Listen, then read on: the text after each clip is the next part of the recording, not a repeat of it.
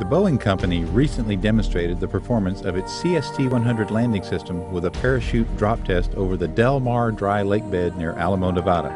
One of the test goals was to demonstrate that the parachute system could be reused on successive missions. An Erickson Skycrane helicopter dropped the boilerplate crew capsule from 10,000 feet. A drogue parachute deployed, followed by 3 main parachutes, bringing the capsule to a smooth ground landing cushioned by 6 inflated airbags.